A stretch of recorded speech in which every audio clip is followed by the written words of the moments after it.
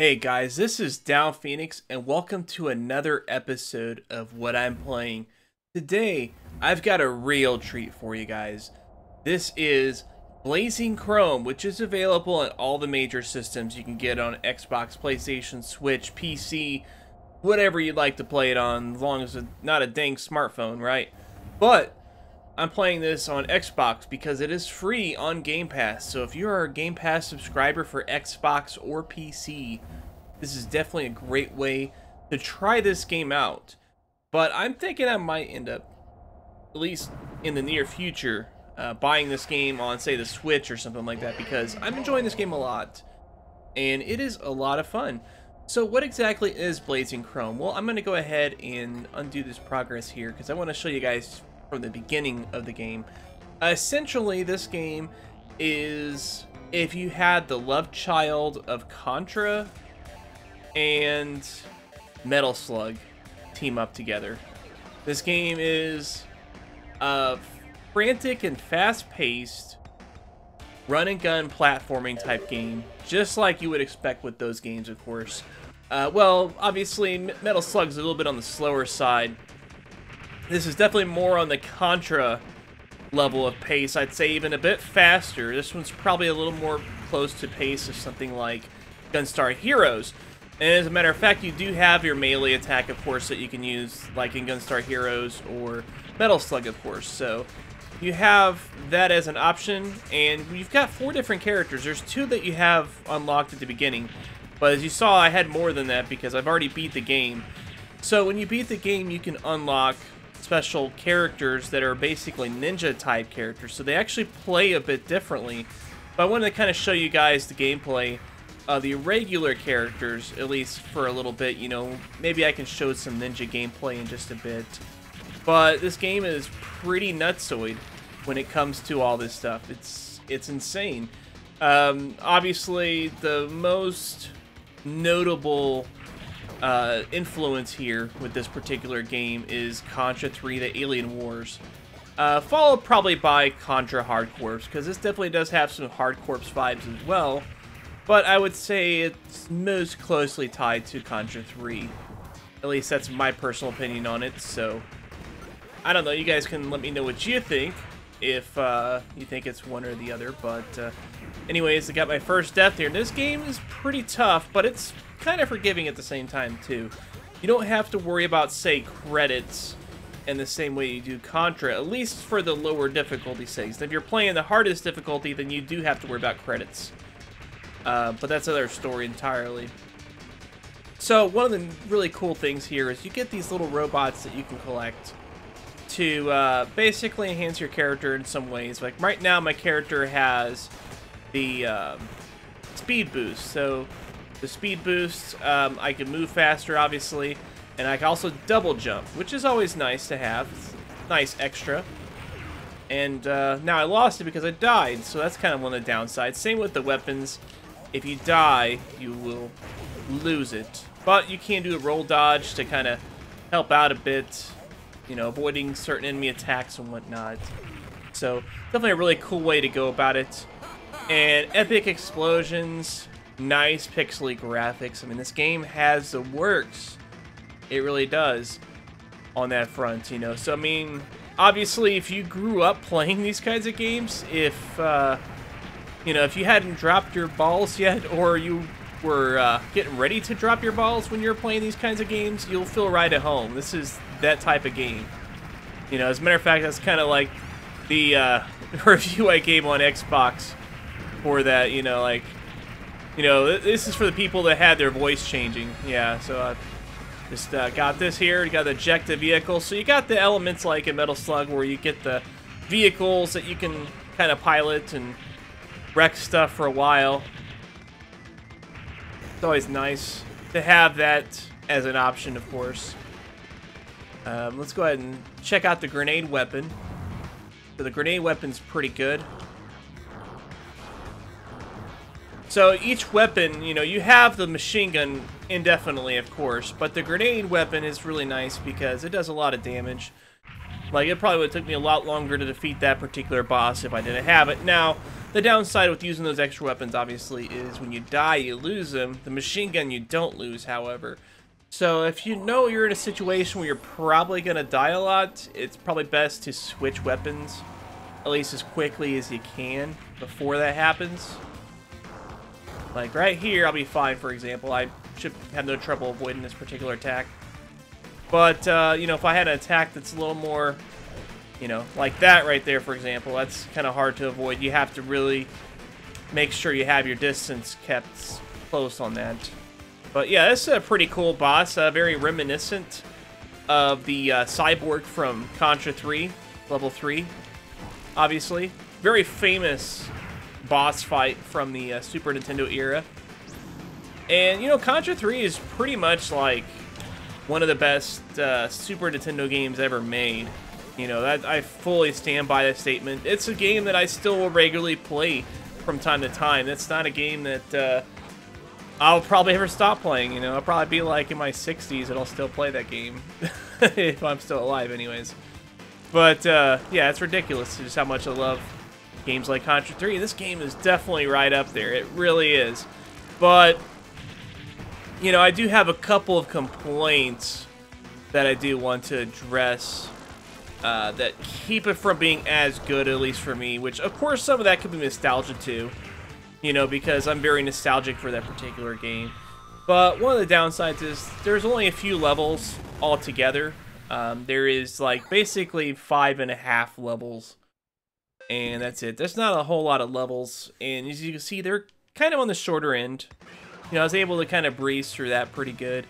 I'm going to go ahead and switch out of this. I'm going to show you a little bit of the ninja gameplay. And we'll show you a different mission as well. I think it has to, it makes me load in. But we can go ahead and go to the main menu. Switch characters. Oh, wait, I didn't want to do that. Okay. So we're going to go ahead and... Well, I'll show you this segment real quick, because this is obviously very reminiscent of Mission 4 in Contra 3. Where you're on the bike and stuff like that, you know, really cool little mission. Obviously, it's a lot different in terms of gameplay, because you have to kind of constantly move. And you have to kind of aim back and forth, you know. But otherwise, same basic stuff, of course. You know, you have to keep in mind things like explosions on the ground that can wreck your stuff. You have to be mindful. You know, your bike is not as maneuverable as you are necessarily. You know, you do have a little bit of limitations on that, so you have to keep that in mind. But a lot of fun. So we're going to go ahead and check out some of that ninja gameplay, just so I can show you guys. Let's do it in mirrored mode, just so you can see that and change the direction of things, because why not? I played as a chick for the shooting thing, so we'll play as the ninja guy, who clearly is kind of inspired by something like Ninja Gaiden. Nothing wrong with that, of course. Let's check out the weapons facility stage with the ninja. You can see some of that difference with the way it works. Obviously, the ninja moves quicker, but you don't have a gun. You're using a sword, of course. But you can charge it up and wreck some enemies hardcore, which is really cool. The ninja is a great way to play the game, but it's not really the way I think that people would originally think about these kinds of games. But it's a really cool little extra mode. You know, I really appreciate that they added this, of course. It gives it a different play style, and, you know, it's really cool also if you want to play with friends or whatever, and everybody's like, well, I want to play as a ninja, you know, well, one of you can, you know, one of you can play as a ninja, one of you can play as the gun character, and or both of you can play as ninjas or gun characters or whatever, you know, it's up to you, you know, that's what's really cool about it. But obviously the ninja, they are quite a bit more agile, and they have, you know, a lot higher jump as well. So that's kind of an advantage of them. Of course, obviously a disadvantage, you don't have long-range weapons except for that charge shot, but you have to wait for that charge shot to activate. So, you know, in kind of hairy situations like that, it can be tough, you know, to deal with the ninja. And I'm just getting myself slaughtered because I'm just really sucking at this game at the moment. So my apologies on that. But yeah. it's just a good time. It really is. And I got myself killed again. I played really terribly there. I don't know if it's because I was playing in mirrored mode, and that probably could have been a reason why, I think. I don't want to give myself too much of an excuse, but Blazing Chrome is a hell of a time. Highly recommend this game, guys. You got boss rush mode, of course. The other downside to this game here is you don't have online co-op, which I can't fault the game too much on that for one reason. That's because of the fact that usually these games don't have any kind of online co-op, so that's kind of like the story of the life of a Contra clone type game. You know, that's just what you get in the territory of these kinds of games.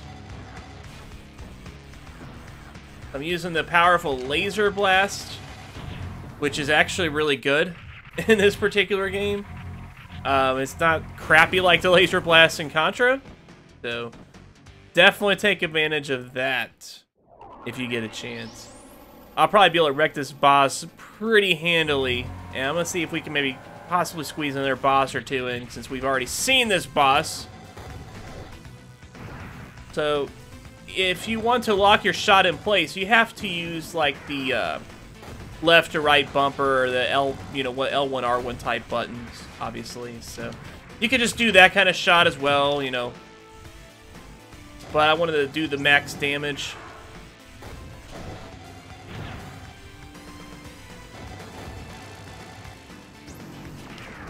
And I lost my laser power up. Awesome! Awesome, guys! I really did it good there. But, you know, wreck it here. Wreck it some Ralph.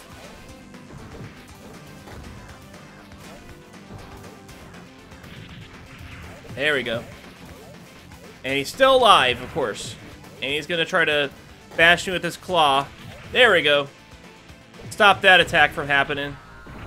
We're gonna see if we can get one more boss squeeze in here.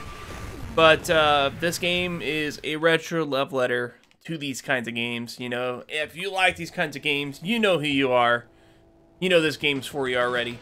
You probably were able to tell that within the first 30 seconds of this video. You probably already got off the video if you were that kind of impatient person that just has to play this game immediately, which I don't blame you.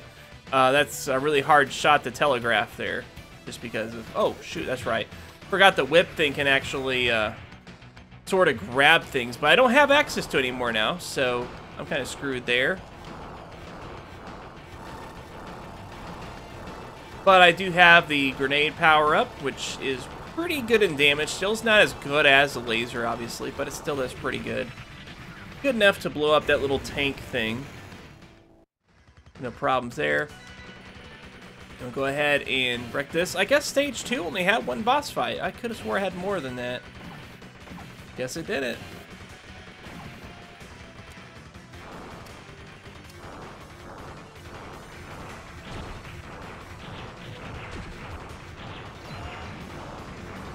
Yep. Gonna wreck him up. Okay. Plus, I can still get my shots in whenever I gotta change positions like that. Very easy boss.